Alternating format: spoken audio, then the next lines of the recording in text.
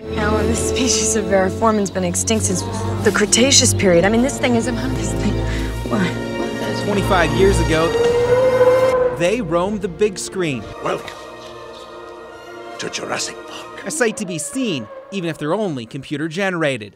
But in real life? Quite a shocking discovery. In 2015, in eastern Oregon, Greg Ritalik wasn't exactly looking for dinosaur bones. We were really looking for ammonites, and we found quite a few right there. But amongst the ammonites was something never before found in Oregon. He found this bone. He says it's from the foot of a land-dwelling dinosaur, similar to this one. Ornithopods are the group that includes iguanodon, and also duck-billed dinosaurs. And it's a great shame, actually, it's not actually a duck-bill, because with the Oregon Ducks, of course, that would have been pretty awesome. His colleague Edward Davis helped confirm the bone was from a dinosaur, noting that this one most likely didn't roam across Oregon. In this case, we think this animal decomposed and the skeleton was actually broken apart after it was in the ocean, and that's why we only ended up with this single toe bone. A toe bone to an unknown dinosaur. And we can't give it a name, sadly, although maybe we should have a competition for a nickname. Wouldn't that be good?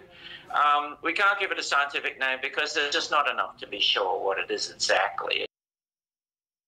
Ritalicsaurus. This type of dinosaur, though, was an herbivore and lived around the same time as T-Rex. If you want to check it out, maybe you're going to the football game this weekend, go before the game. It's on display at the Museum of Natural and Cultural History on U of O's campus.